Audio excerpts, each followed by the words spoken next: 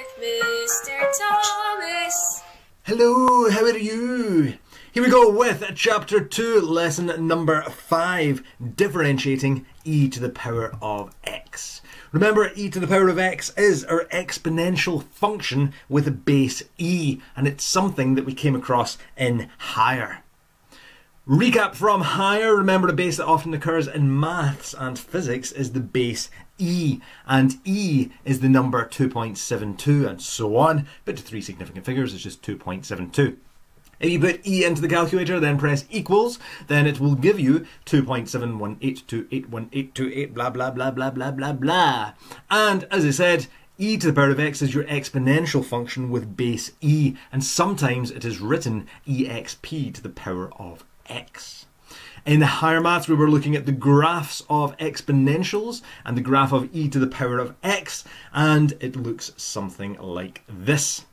It's an upward sloping exponential that increases faster as x increases. Note here that this x-axis is a horizontal asymptote, which means if you extend it further back to the left, if you keep on going, well, the graph will get closer and closer to it, but it will never touch. It will just keep getting closer and closer and closer and closer. We also looked at the inverse of e to the power of x, and what was that, Callum? Good.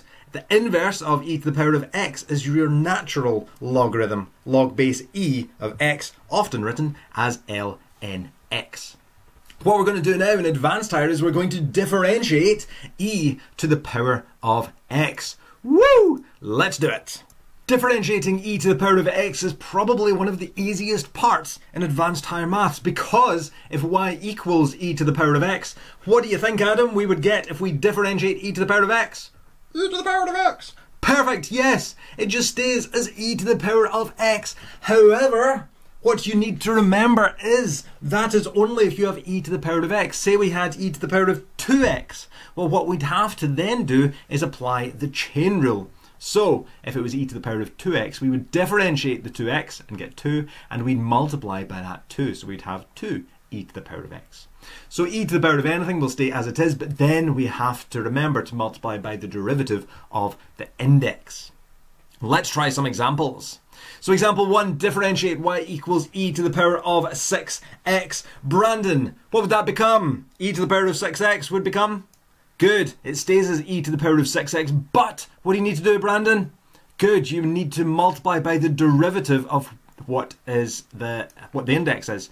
So you'd multiply by the derivative of 6x. And if you differentiate 6x with respect to x, you would get 6. So you'd end up with 6 e to the power of 6x. Perfect. Example 2, differentiate y equals 3e to the power of x squared plus 4e to the power of negative 2x. Abby, help us out. What would happen if we differentiate 3e to the power of x squared? Good, it would just stay as it is. The 3 is not going to change, and e to the power of something just stays as e to the power of something. However, what do you need to do, Abby? Good, you multiply by the derivative of the index. So we're multiplying by the derivative of the x squared. Perfect. And keep going, Abby. We'd be adding on. Good, you would have 4e to the power of negative 2x. That would just stay as it is. The 4 is going to stay e to the power of something, differentiates to become e to the power of something. It just stays. But you multiply by the derivative of, good, the index. So multiply by the derivative of this negative 2x.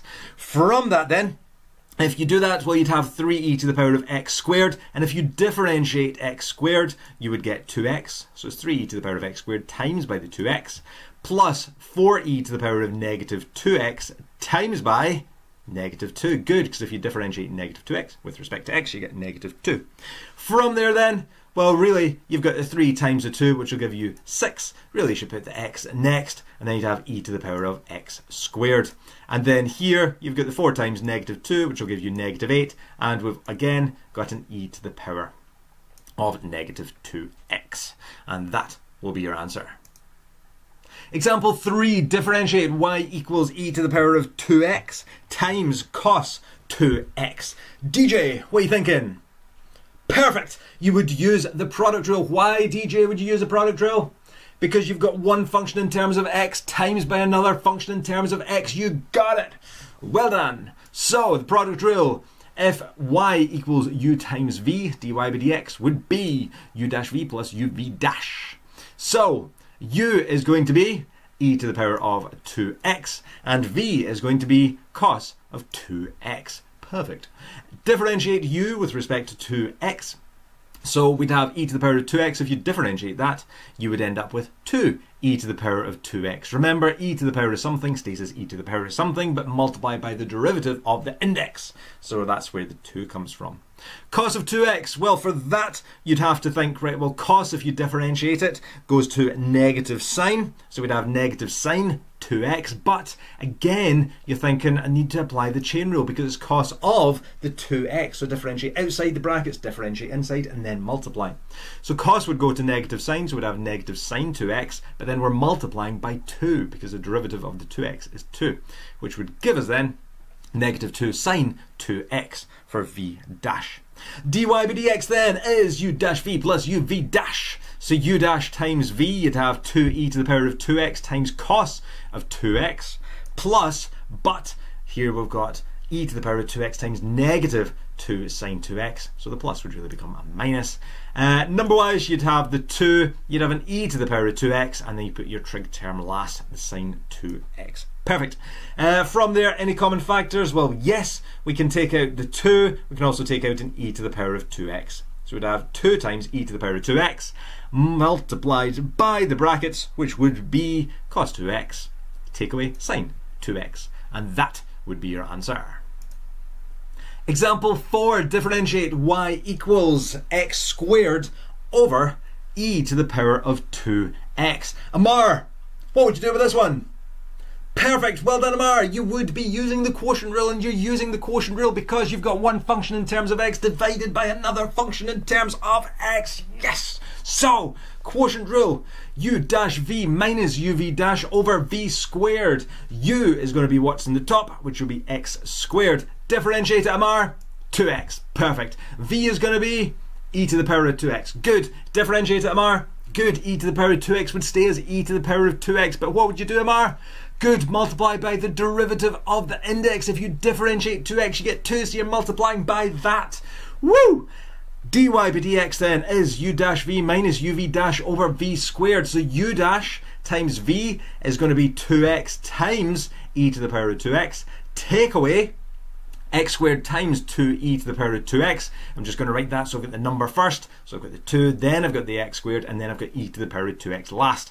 And I'm dividing that by v squared. V is e to the power of 2x, so I've got e to the power of 2x in brackets squared.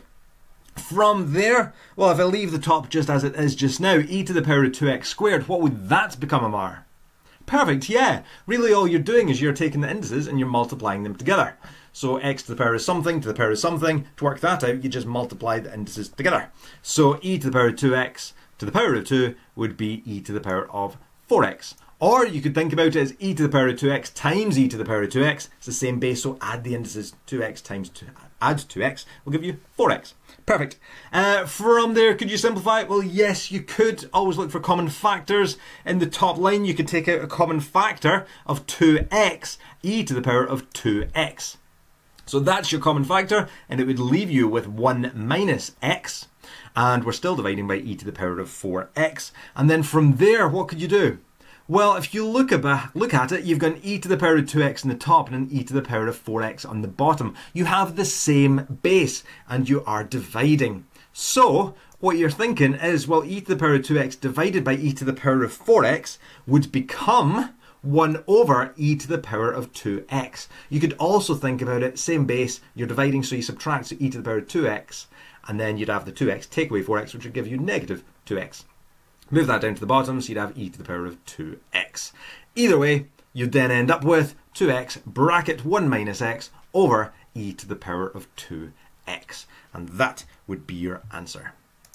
There you go, there's quite a few examples with differentiating e to the power of x. Try the questions just in the workbook on page 24. Check them as you go. Email me if you need the workbook. But remember, differentiating e to the power of x, it would stay as e to the power of x. But remember the chain rule, multiply by the derivative of the index. Good luck. Bye. Woo!